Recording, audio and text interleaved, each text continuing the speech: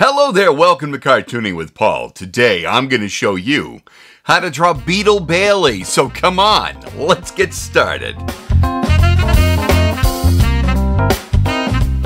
Hey cartooners, you asked for it, you'll get it.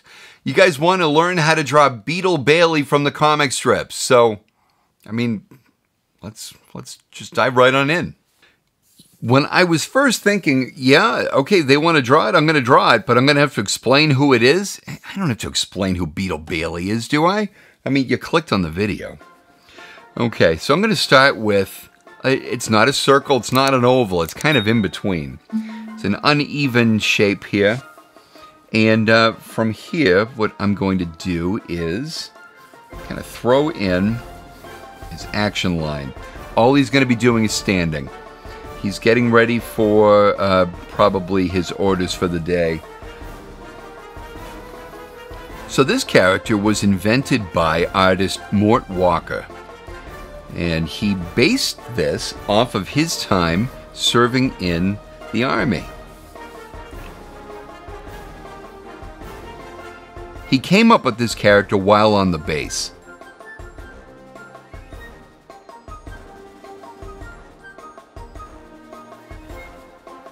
He saw some people slacking around and not paying attention, getting yelled at by drill sergeants, and inspiration hit him. So we've got this hat. Now, Beetle is a very lazy character. He is not paying attention to what he needs to be, right? When everybody's spit polishing, he is daydreaming while leaning up against the barracks. So we've got this cap, right? Because they have caps, but his is extremely wrinkled.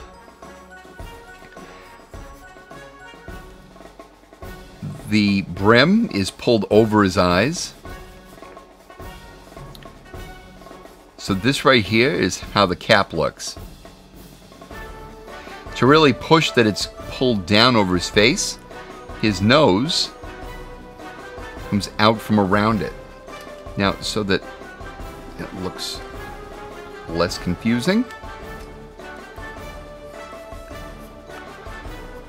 upturned cap, nose, face.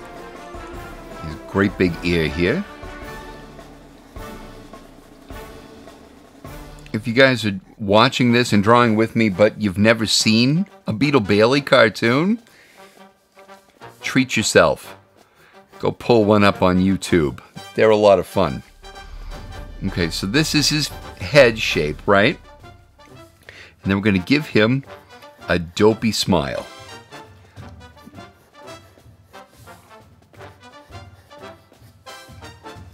Those of you who have seen this character in the comic strips or on a cartoon, you know what I'm talking about.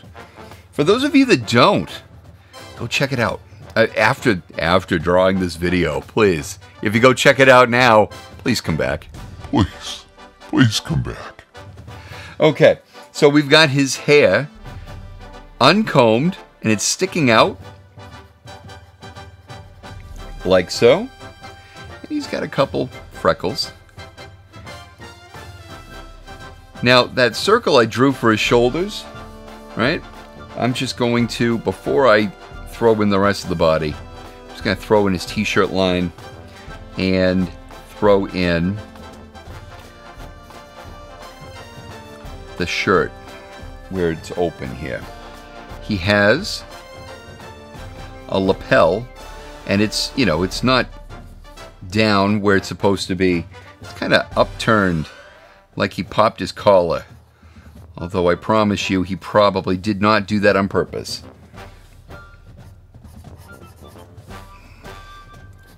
This side, there we go. So why did I draw this in before I drew in the body? Because this is how I measure it. From the top of his head down to the bottom of his lapel here. If I double that, there's his waist. And now that I have that, I'll go from his shoulders down to his waist, and I'll bring it down, and there's the floor. You see, there's a formula for everything, you just need to find it.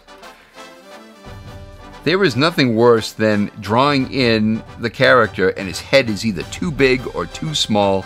So you throw in what you know, and then you can base the size relation off of that. Like I said, he's lazy, he slouches, he's not standing at attention. His shirt is tucked in, but it's very loose.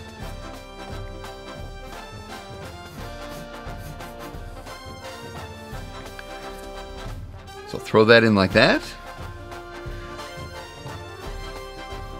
You'll have a waist like this.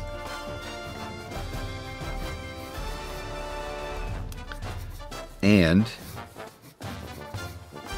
like I said, he's slouching. Let's see, the knee will be halfway down. I had that right. There's fabric there for the knee.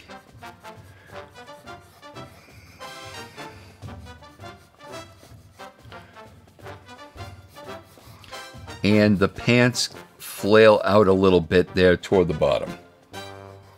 Some excess fabric here behind the knee, and we go up. Now I'm not drawing dark here, you'll notice, and you'll see why in a minute. Okay, so you see I've got this bit here for his knee. I want this one a little more pronounced, a little higher. You don't want them completely even. Okay, so we're going to draw some cuffs in here, but we need to draw in the shoes.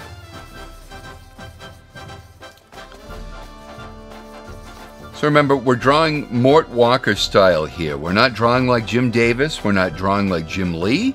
We're drawing like Mort Walker. So the toes to his boots are kind of like oval shapes. He's got a heel back here, and we will connect it like that. He has a very wide cuff at the bottom of his pants. The toes of his boots come over it, like so. And then we got his other toes here like that. Cuff and sticks out like so. Now, the connection between the main part of the boot and the sole of the boot is a little on the straighter side. Sorry, the peg is getting in the way here. He's got a heel there and there like that. See, this is why when Warner Brothers animates, their animators use the pegs at the top. Okay, so I've got this in, right? His hand will come down about here. He is slouching, so the hand is coming straight down. His shoulder is low, right here. So his arm, they're very thin, and they'll come down like this. His sleeves are rolled up, and those cuffs are nice and baggy, right here. Just like that.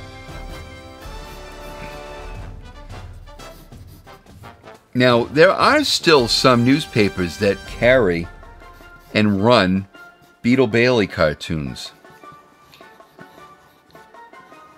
I want to say the one, well, you guys will want to check to see if your local paper carries this. Wait a minute. Nobody gets the paper anymore. As you can see, my videos while drawing are not scripted. Who gets a paper today? My poor father.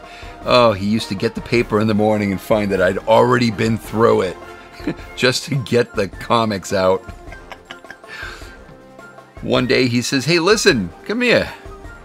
I don't have a problem with you using the paper, but I like to be the first one to open it, okay?" Fair enough. That was easy. We never had that discussion again. Guys, if you like drawing classic characters like this, I've got a whole playlist. It's right here for you. Go click on that, see what else you want to draw. I want to thank you guys so much for drawing with me today, and until the next video, we'll see you later.